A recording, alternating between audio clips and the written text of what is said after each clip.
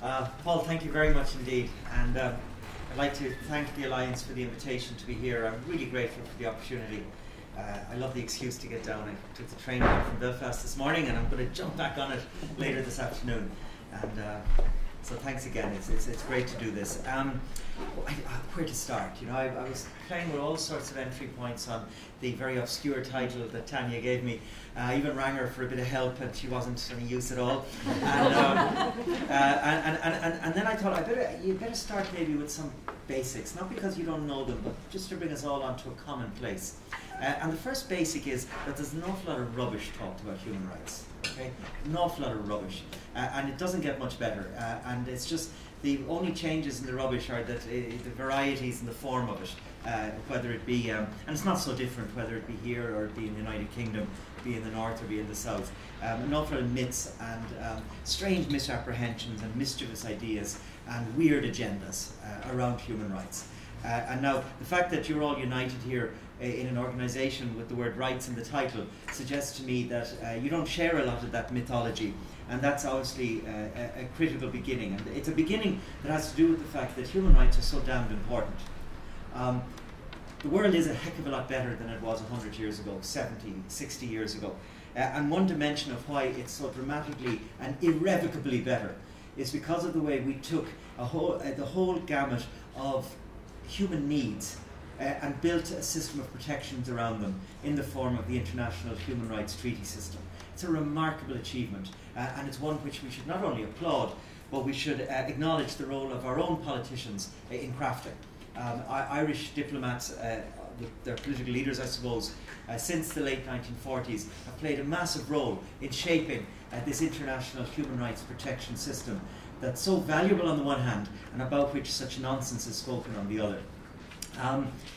Within the framework of this achievement, we have sort of like the jewel in the crown. If you live in the north at the moment, there's a lot of talk about crowns and scepters and such forth. You'll notice that most of them have a glorious diamond in the middle. If I were to identify the diamond in the middle of the human rights system, it's the Convention on the Rights of the Child. Now, time prevents us from any great detail on what's in the treaty today, fortunately for those who know it much better than I do. But just suffice to make a few observations before moving on about what is an astonishing piece of human rights protection, a legislative tool to take care of kids. In the first place, it sets a common standard of childhood and for children around the world. A unifying set of the minimum bits of safety net to protect children wherever they may be. Be they in Dublin, be they in Durban, or anywhere else on earth. And the second thing is that a second remarkable feature is that you can talk about kids anywhere on earth, because almost every country in the world, as most of you know, has ratified the Convention on the Rights of the Child. Famously, the United States hasn't, nor as of yet at least has Somalia, though Somalia since recently has signed. So there's only one country left on earth that hasn't yet signed the treaty, and that's the United States. Even the Holy See has committed itself to the Convention on the Rights of the Child. So it's this extraordinary unifying statement of values and of human rights that bonds and affects and relates to almost every child on earth, except the unfortunate one that lives between Canada and Mexico. Now, another dimension of why the treaty matters so much is that it deals with the whole person. One of the difficulties with human rights is that it deals with bits of your life. We have treaties that look after your civil rights, treaties that look after your economic and social rights, with your protection against gender discrimination or racist discrimination, as if somehow you can cut up our lives into all these different chunks and dimensions. And we don't live our lives like that. I don't have my civil life from 9 to 4, and then my socioeconomic right from 4 to 7, maybe my cultural rights then in the evening. We don't live like that. Our whole experience of living our lives is an interplay of all these needs and requirements we have, which are reflected in the whole gamut of human rights: civil, political, economic, social, cultural, you name it. And the CRC, the Convention on the Rights of the Child, was the first ever treaty that got that, and that actually wrote down the protections and the standards and the defined the safety net for kids, reflecting on and acknowledging just the way people live, and in this case, the way a kid lives. A kid needs the socioeconomic protections side by side with the civil and political, and vice versa, and one has very little meaning without the other. And then the final dimension, and it really is the final content that I'll talk about, of the Convention on the Rights of the Child, that's worth mentioning to a group of experts on children here, because at least you'll get this straight away, is the very effective way, it's not perfect, but the very effective way in which this treaty acknowledges the complexity of childhood. On the one hand, the need to protect the child, but on the other, the need to empower the child. And you can see how those two necessary elements of engaging with kids are in tension with each other. Because the more you protect, there's a risk that the less you empower. And the more you can do so much empowerment that you overlook creating the protective space. So getting that balance is something you know much more about than me, but you get the point. And that's the final remarkable dimension of this treaty that I wanted to flag. Now why? Why does it matter to us? Well, I said it affects and protects. It's a protective framework for most kids in the world. And of course, our primary interest today is in the fact that it's a protective framework for Irish children. Ireland has been a party to the treaty almost from the outset, and this means that as a matter of law, every single thing that's in the Convention on the Rights of the Child applies for the benefit of every Irish child. Even if we can't use the CRC easily in the courtroom, even if we can't invoke it as binding within the domestic national legal system, it is binding on Ireland internationally. And so we can use it with the same authority, the same vigour, with the same assurance as a law, as a set of legal requirements, as we would any domestic statute, any provision of Bunrach's na hÉireann. And again, we have to get over our timidity in using these treaties. They're not supplementary, additional, maybe persuasive documents. They're binding obligations on the state, regardless of who's in power. And I think we need to be more forceful in reminding everybody of that fact. Now, how we use the treaty in our advocacy, albeit a legal basis for advocacy, is a big issue. There's a wide range of possible ways the treaty and other treaties can be used by organisations such as yours as advocacy tools. But what I did work out from my title today is that I'm only meant to speak about one of them. And so I'm going to put aside a whole range of really interesting things you can do with the CRC, and I'm going to focus just on how you might consider engaging with the way in which it's supervised internationally, with a view to getting benefit for the situation of kids that matter to you. And I realise with the extraordinary richness of the mix of people here, the organisations you represent, that you represent a vast array of issues around the rights of children. And so we want to see how these international procedures can be used by you for them. When I refer to international procedures, what I'm talking about here, and this is the really flat, boring bit, what I'm talking about is the fact that under the Convention on the Rights of the Child, Ireland is obliged to submit a report periodically on its record of implementing the Convention. It's meant to do a stock taking and in a very honest fashion tell the international monitoring body what Ireland is achieving for kids in terms of the treaty and where the gaps are. NGOs, and this is the bit I'll come back to, NGOs are invited to submit alternative, or sometimes they're called shadow reports, to complement what the government is saying. Because every government on earth, with the best will in the world, will inflate the good news and conflate the bad news. Even in a context where the government is not trying to pull the wool over anybody's eyes, you always need the counterbalance of the civil society voice in order for the international monitors to get the true picture of what's going on in Ireland. The international monitoring body, by the way, again, some of you know this, many of you do, forgive me, and this is what's known as the Committee on the Rights of the Child. It's a body of people that meet a number of times a year in Geneva, reviewing the record of states.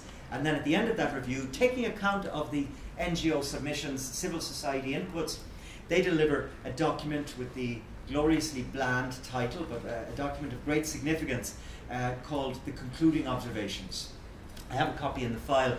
I won't dig it out because it'll just waste your time. But concluding observations are a remarkably detailed analysis of the situation of children in any given country, full of recommendations, and I'll come back again to what you can do with that document, but that's the output ultimately of the review procedure. Where is Ireland? Well, Ireland was last reviewed in substance across the main part of the treaty in 2006. It was reviewed, that was its second time round. So it has been due to deliver its next report, its third periodic report, already now for a few years. It's late, but my understanding is that the report is being drafted and that we're likely to see it submitted reasonably soon. There will then be a delay on the current practice of about 2 years, not good, but this UN body is totally overloaded. There'll be a delay of about 2 years until it'll be reviewed in a session in Geneva. That means that this is exactly the time that the Alliance and other groups need to be talking about how they're going to engage the process. There are a number of key moments you need to keep a close eye out for over the next while. The first is, to the extent there remains an ability to engage with the drafting of the report, and I simply don't know what ability there is, somebody will tell us, I'm sure. To the extent that there's still a window there, it should be seized. Not so that Ireland submits an integrated report, your views and the government view. That's considered bad practice internationally. We don't need a global report that makes everybody happy. We do need the dialectic of the government voice, the civil society voice. But that doesn't mean they shouldn't be speaking to each other. And so that is an important opportunity. And again, somebody here will tell us where we are on that. The second dimension will be that it'll be very important to get a good, strong set of submissions into the Committee on the Rights of the Child sometime within a few months of the report itself being submitted. That will be so that the committee itself can figure out the issues that it's going to want to raise with Ireland ultimately when it comes to the hearings. And then there is, of course, the hearings themselves, where it's critically important that you turn up and that you engage in a really well-organised lobby with treaty body, with committee members. And those of you who've done it before will know, and those of you who've yet to do it will discover, that you can be extraordinarily influential if you do this game right. If you do your submissions, smart submissions, you go and make the trip over, you speak to the right people, you'll be startled at the extent to which your views will ultimately be reflected in what the dialogue is with the Irish delegation and what will ultimately appear in the conclusions. So why would, okay, in a way I've already started to answer the question of why would you do all of this, and I'm wrapping up with this in a couple of minutes. Why would you bother with all of this? I jotted down just a few issues here of why it matters to throw out to you. And by the way, this is based on experience, not just with regard to the human rights of children, but much more widely dealing with the similar bodies that deal with any number of other human rights in the international system.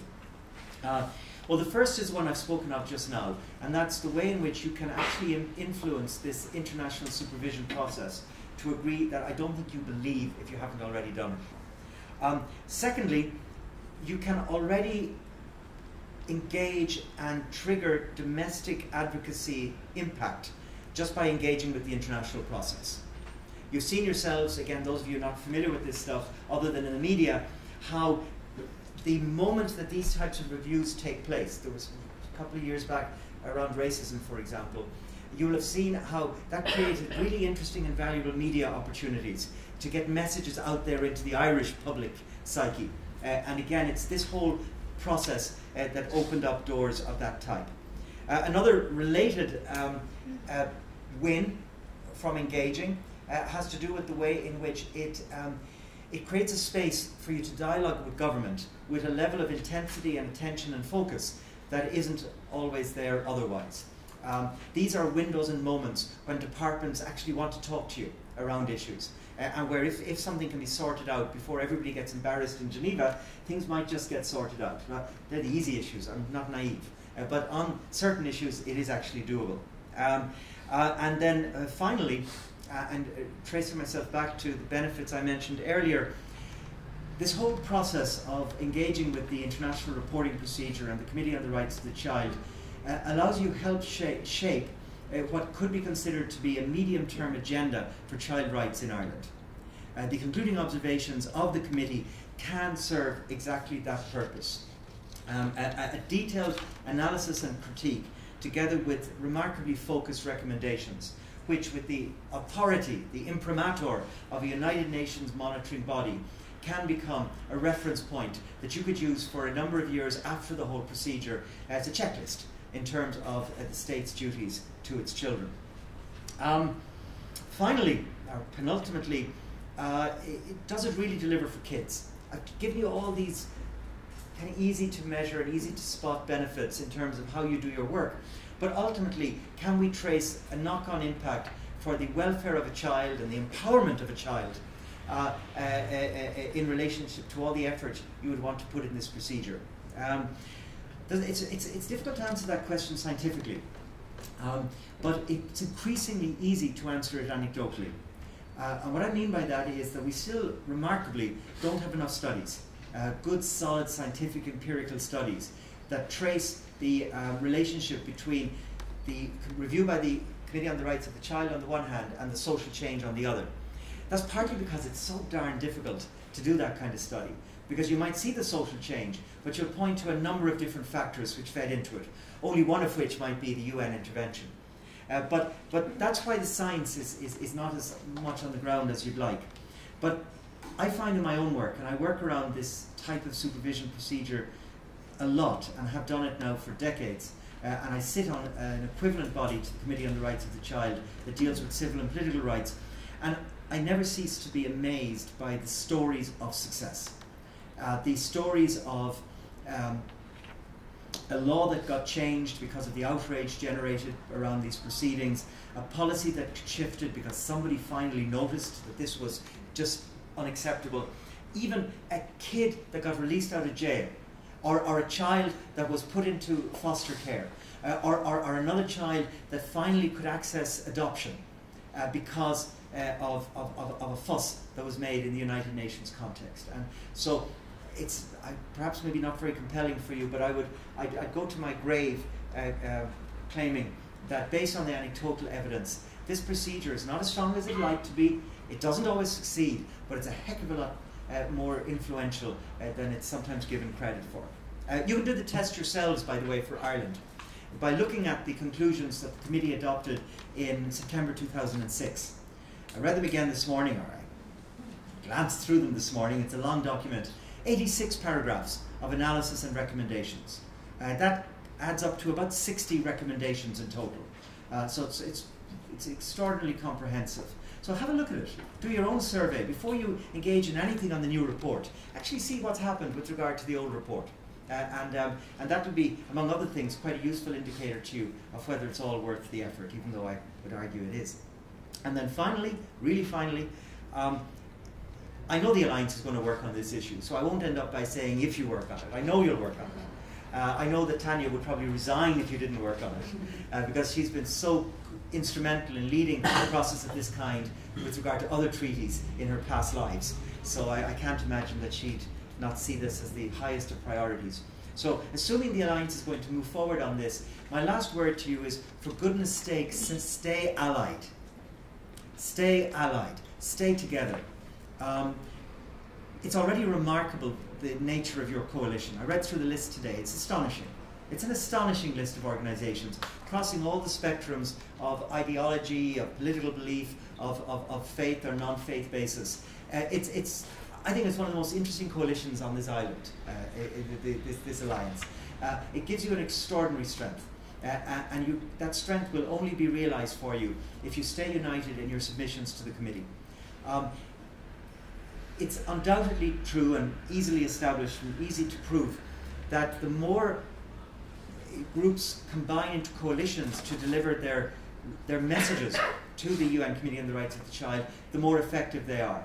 And in states where there's a single voice going forward, then you really have an extraordinary clout.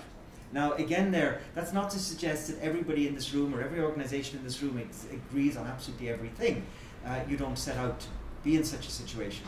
But at a minimum, I would have thought that there's a core submission that the Alliance could do, to which every single one of your organisations could subscribe. And then where there are divergences around specialist issues, put in those separate submissions in parallel. This is an established procedure, it works well, and I'd suggest to you that it really is the way to succeed. So I'll leave it there. Again, for those of you who know this stuff, my apologies, but I was asked to speak on the assumption there were some people in the room for whom this was new territory. I'll be very happy to elaborate or make it a little bit clearer anything in the form of Q&A.